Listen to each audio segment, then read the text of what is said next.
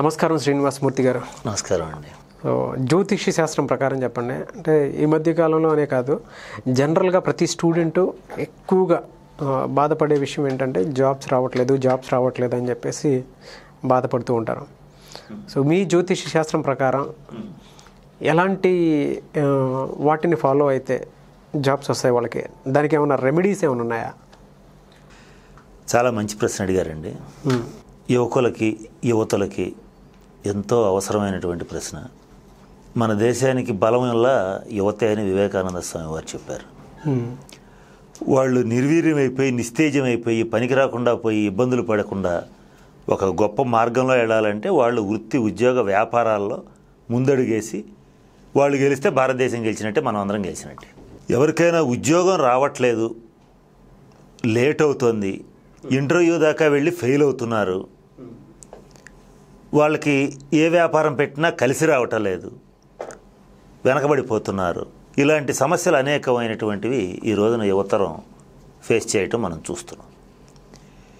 దీనికి సర్వసాధారణంగా మనం ఏం చేస్తామంటే ఆ వ్యక్తి యొక్క జాతకం తీసుకుని దశమ స్థానం ఎలా ఉంది అంటే 10వ స్థానం 10వ ఇల్లు ఎలా ఉంది, ఓకే, అక్కడ గ్రహాలు పాపగ్రహాలు ఏమన్నా ఉన్నాయా, వాటికి సంబంధించిన రెమెడీస్ చేసుకుంటే ఉద్యోగం రావటం.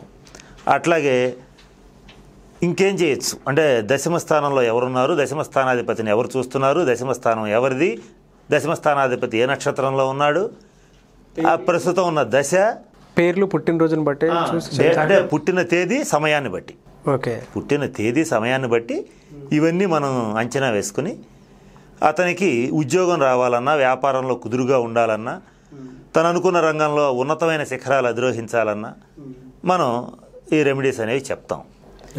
అయితే ఇప్పుడు ఈ కూర్చున్న పరిస్థితుల్లో అందరి వ్యక్తిగత జాతకం చూడటం ఒక ఎత్తు అయితే, ఇలా కాకుండా చాలా సింపుల్గా అందరికీ ఉపయోగపడేటట్టుగా నేను ఒక 3 రెమెడీస్ చెప్తాను. ఓకే, ఈ 3 రెమెడీస్ చేసుకున్న వాళ్ళకి దాదాపుగా 99% వాళ్ళు అనుకున్న ఉద్యోగం రావటమో, వాళ్ళు అనుకున్న కెరీర్ని రీచ్ అవ్వటమో ఖచ్చితంగా జరుగుతుందని చెప్పొచ్చు. ఓకే, ఏంటండి ఆ రెమెడీస్ అవి? సాధారణంగా మేషలగ్నం మొట్టమొదటిది. ఓకే, మేషలగ్నాత్తు 10వది మకరం, అంటే 10వ స్థానం 10వ ఇల్లు మకర రాశి అవుతుంది. ఈ మకర రాశిని పట్టి మనం రెమెడీస్ కనుక ఇవ్వగలిగితే ఈ సంవత్సరం గురుడు మకర రాశిలో ప్రవేశించబోతున్నాడు. ఇలా ఈ శని మకర రాశికి వ్యయ స్థానంలో ఉన్నాడు. ఇలాంటి వాటన్నిటిని దృష్టిలో పెట్టుకుని జగర్ లగ్నం అంటే జగత్ అనేటువంటి లగ్నానికి దశమ భావం 10వ ఇల్లు మకర రాశి కాబట్టి ఈ మకర రాశికి గనక మనం రెమెడీ చేయగలిగితే అది కర్మస్థానం, అదే రాజ్యస్థానం కాబట్టి అందరికీ ఇటువంటి ఉద్యోగ వ్యాపారాల్లో వాళ్ళకి ఎదుగుదలకి మంచి అవకాశం ఉంటుంది. దానికి మొట్టమొదటిగా చేయవలసినటువంటి రెమెడీ ఏంటంటే దశమస్థానం మకర రాశి శనీశ్వరుల వారిది. ఈ శనీశ్వరుడికి సంబంధించిన రెమెడీస్ అంటే మందపల్లిలో శనీశ్వరుడికి తైలాభిషేకం జరిపించుకోవటం ఒక రెమెడీ. రెండవ రెమెడీ కలియుగ దైవమైనటువంటి వెంకటేశ్వర స్వామి పుట్టినటువంటి నక్షత్రం శ్రవణ నక్షత్రం. ఈ శ్రవణ నక్షత్రం మకర రాశిలో ఉంది.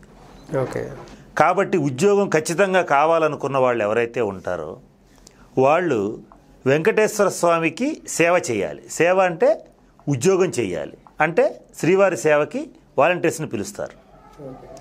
వాళ్ళలాగా వెళ్ళి కొంతకాలం ఆయన దగ్గర ఉద్యోగం చేస్తే, ఉద్యోగం సేవ కాకపోతే జీతం తీసుకోం, స్వామివారికి మనమే ఇస్తాం, కానుకల రూపంలో కట్నాల రూపంలో ఆయనకి మనమే ఇస్తాం. అలా ఇచ్చినట్టయితే మన దోషం పోయి ఖచ్చితంగా ఉద్యోగం వచ్చే అవకాశం ఉంటుంది. ఇది రెండవ ముఖ్యమైన అందరూ ఆచరించవలసిన రెమెడీ. ఇక మూడో రెమెడీకి వద్దాం. సర్వసాధారణంగా ఇప్పుడున్న యువతరంలో చాలామందికి 14 రకాల ప్రబలమైన కాలసర్ప దోషాలు ఈ జాతకాల్లో గమనిస్తున్నాం. కాలసర్పదోషం. ఓకే, ఈ కాలసర్పదోషం అంటే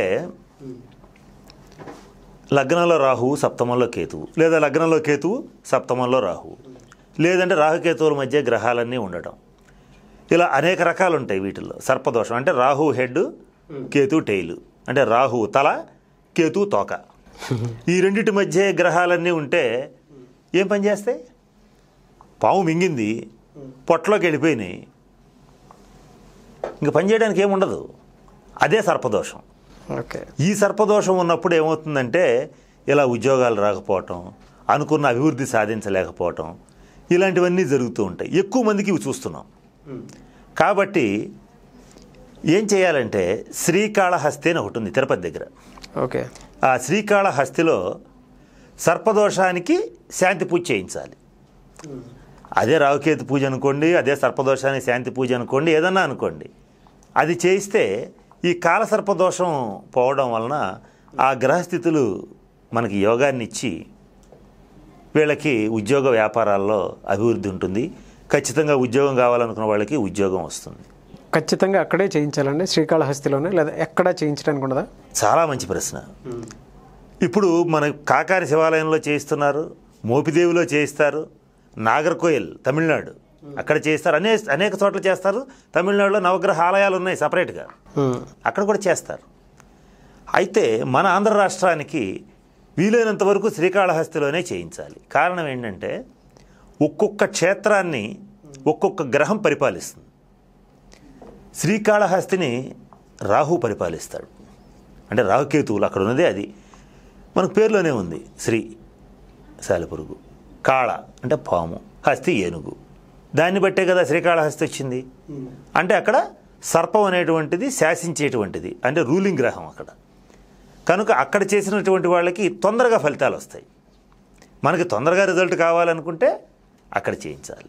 అక్కడ చేయిస్తే ఖచ్చితంగా వాళ్ళ యొక్క సర్పదోషం పోయి తొందరగా రెమెడీస్ జరిగి ఉద్యోగం వస్తుంది.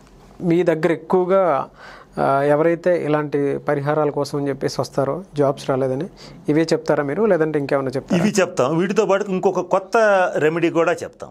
ఏంటన్నది? ఈ సంవత్సరానికి ముఖ్యంగా ఒక పని చేయాల్సి వస్తుంది. రాహువు ఈ సంవత్సరం చాలా వరకు పరిపాలన చేస్తాడు. ఓకే. శనివద్ రాహు కుజవత్ కేతు, అంటే శని ఫలితాలని శనిలాగా రాహు ఉంటాడు, కుజుడిలాగా కేతు ఉంటాడు. ఈ సంవత్సరం రాజు శని, శని రాహువులే ఎక్కువగా ఈ సంవత్సరం పరిపాలించబోతున్నారు. ఓకే. కాబట్టి రాహుగ్రహ దోష పరిహారానికి లాల్ కితాబ్ రెమెడీస్ అని ఉంటాయి. లాల్ కితాబ్ అదొక ప్రాచీన హైందవ జ్యోతిష గ్రంథం. దాంట్లో చెప్పబడినటువంటి ఒక రెమెడీ ఈ ఉద్యోగులు అంటే నిరుద్యోగులుగా ఉన్నటువంటి వాళ్ళందరికీ కూడా, అంటే ఇలా అభివృద్ధి చెందాలనుకునే వాళ్ళకి, వ్యాపారంలో లాభాలు రావాలనుకునే వాళ్ళకి ఈ రెమెడీ బాగా పనిచేస్తుంది. వీళ్ళు చేయించాల్సింది ఏంటంటే ఒక 4 గోళీలు, వెండి గోళీలు. వెండి గోళీలు అంటే మనం చిన్నప్పుడు అలా ఆడుకునే వాళ్ళు పిల్లలు, అలాంటి గోళీలు 4 వెండితో తయారు చేయించుకోవాలి. ఓకే. చేయించుకుని వ్యాపారస్తులు అయితే కౌంటర్లో పెట్టుకోవాలి, ఉద్యోగస్తులు అయితే ఉద్యోగార్థులు అయితే జేబులో పెట్టుకోవాలి. ఇలా పెట్టుకుంటే రాహుగ్రహ దోషం నివారణమయ్యి వీళ్ళకి ఉద్యోగాలు వచ్చే అవకాశం ఎక్కువ శాతం ఉంటుంది. ఇది ఒక చిన్న చిట్కాలు అంటారు కదా. ఎన్ని రోజులు పెట్టుకోవాలండి? కనీసం 40 రోజులు పెట్టుకోవాలి. కనీసం 40 రోజులు పెట్టుకోవాలి. పెట్టుకుంటే ఖచ్చితంగా దాని మంచి ఫలితాలని వీళ్ళు తీసుకోగలుగుతారు. ఈ రకమైన ఈ 4 రెమెడీస్ కనుక చేయగలిగితే వాళ్ళకి 40 రోజుల నుంచి 3 నెలల లోపల దాదాపుగా 99% మందికి ఉద్యోగాలు వస్తాయి. మీరు అడగచ్చు, ఏమండి 99% అని మిగతా 1% ఎందుకు వదిలేస్తారు? అదే ఇప్పుడు అదే అడుగుతున్నాను. మిగతా శాతం వదిలేయడానికి కారణం ఏంటంటే ఎప్పుడైనా సరే మన జాతకాన్నే బేస్ చేసుకోవాలి. అంటే మీ లగ్నాత్ దశమ స్థానం ఏమిటి, దశమాధిపతి ఎవరు, దశమ స్థానంలో ఉన్న గ్రహాలు ఏమిటి, అవన్నీ గమనించాలి కదా. ఇది సర్వసాధారణంగా మనం ఈ సంవత్సరానికి తొందరగా పని అవటం కోసం మనం ఇస్తున్నటువంటి పరిహార ప్రక్రియలు ఇవి. ఓకే. కనుక 1% పక్కన పెట్టాం అంతే. వీలైనంత వరకు అందరికీ వస్తాయి. వాళ్ళు నిర్వివాదమైన అంశం, ప్రయత్నించండి, ఖచ్చితంగా ఫలితం ఉంటుంది. Thank you so much Srinivas మూర్తి గారు. చాలామందికి జాబ్ ఏ విధంగా తెచ్చుకోవాలి, జ్యోతిష శాస్త్రం ప్రకారం ఏ విధంగా వెళ్ళాలనేది చాలామందికి తెలియదు. సో మీరు కొన్ని రెమెడీస్ చెప్పారు, అవి ఎంతవరకు వాళ్ళకి ఉపయోగపడతాయి అనేది అది వాళ్ళ మీద కూడా ఆధారపడి ఉంటుంది. నమ్మి ఆచరించి చేస్తే ఉపయోగపడతాయండి. నమ్మకం అనే విషయం మీద ఒక్క మాట చెప్పాలి ముగించే ముందు. చెప్పండి. తనని తాను నమ్మలేని వాడు ఈశ్వరుడిని నమ్మలేడు. మనల్ని మనం నమ్మలేనప్పుడు మనం దేవుణ్ణే నమ్మలేము. మనల్ని మనము నమ్మక, దేవుణ్ణి నమ్మక, ఎవరిని నమ్మక చేసేదేమీ లేదు. నమ్మాలిగా, నమ్మి ఆచరించండి, ఫలితం ఉంటుంది. Okay, thank you sir.